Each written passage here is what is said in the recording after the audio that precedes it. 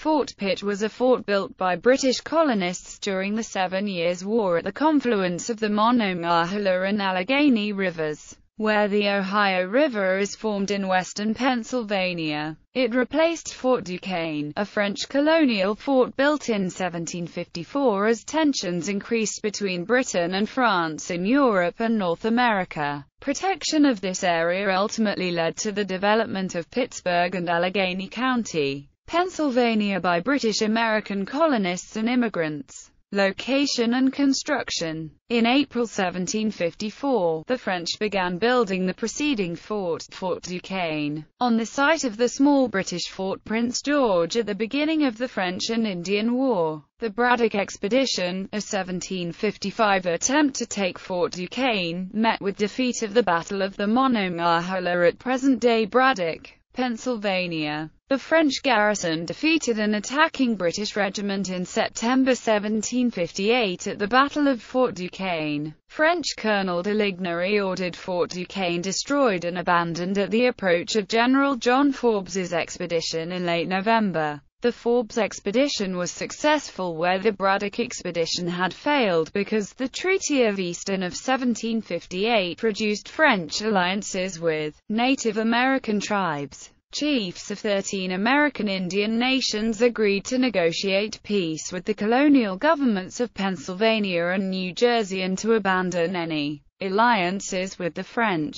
The nations were primarily those of the Iroquois, Lenape, and Shawnee, who agreed to the treaty in return for the colonial governments promising to respect their rights to hunting and territory in the Ohio Country, to prohibit establishing new settlements west of the Appalachian Mountains, and to withdraw British and colonial military troops after the war. The Indians wanted a trading post at Fort Duquesne, but they did not want a British Army garrison or colonial settlement. The British colonists built a new fort and named it Fort Pitt, after William Pitt the Elder. The fort was built from 1759 to 1761 during the French and Indian War, next to the site of former Fort Duquesne. Although the blockhouse is located next to the Fort Pitt Museum, it is owned and operated separately by the Daughters of the American Revolution. It maintains separate hours and visitation schedules. Please refer to their website for more information. Pontiac's War. After the colonial war and in the face of continued broken treaties, broken promises and encroachment by the Europeans,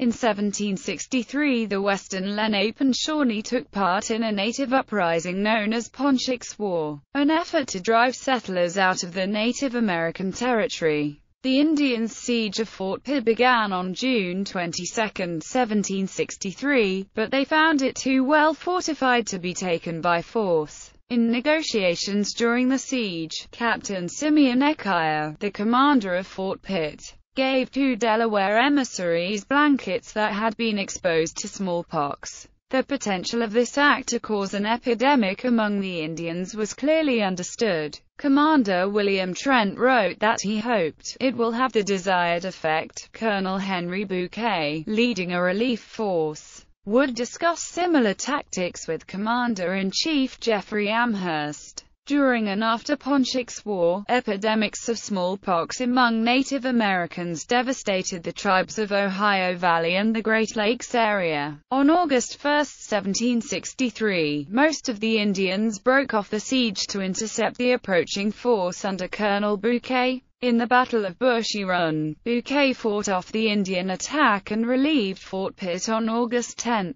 After Pontiac's War, the British Crown turned it over to the colonists in 1772. At that time, the Pittsburgh area was claimed by the colonies of both Virginia and Pennsylvania, which struggled for power over the region. After Virginians took control of Fort Pitt, they called it Fort Dunmore, in honor of Virginia's governor Lord Dunmore. The fort served as a staging ground in Dunmore's War of 1774. American Revolutionary War. During the American Revolutionary War, Fort Pitt served as a headquarters for the Western Theater of the war. In present-day Michigan, the British garrisoned Fort Detroit, Only a redoubt, a small brick outbuilding called the Blockhouse, remains in Point State Park as the only intact remnant of Fort Pitt. Erected in 1764, it is believed to be the oldest building still standing in Pittsburgh, and likely within the Mississippi Valley. Used for many years as a private residence,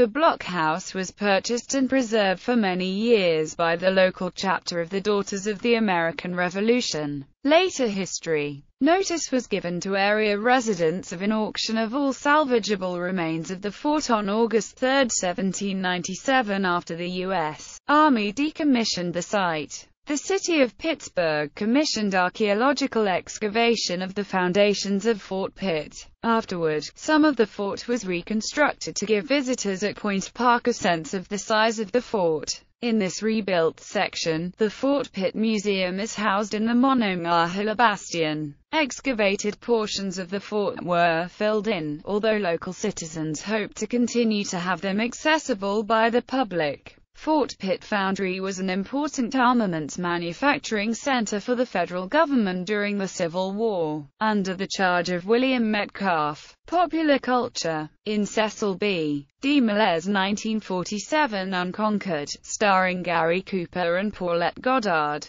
with Howard Da Silva as a nefarious gunrunner and Boris Karloff as the Seneca chief. Cooper and Goddard saved Fort Pitt from an Indian uprising fomented in 1763. 1939's Allegheny Uprising starring John Wayne and Claire Trevor. Fort Pitt is also present at 2012 video game Assassin's Creed 3, but it is mentioned in the game by its original name, Fort Duquesne. Even after the Braddock and Forbes expeditions, Fort Pitt appears in Conrad Richter's 1953 youth novel, The Light in the Forest.